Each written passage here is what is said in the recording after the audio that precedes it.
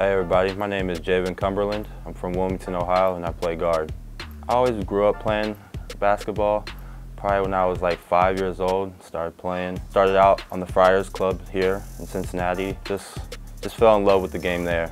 Coach Brandon came from Northern Kentucky, so he was familiar with my my basketball skills and what I bring to the game. So I felt like it was a great opportunity for me, and also to come back and play closer to home and be with family. It's big time to say that I'm Cincinnati Bearcat. I mean, grew up watching them, like great players like Jason Maxill, Flight White.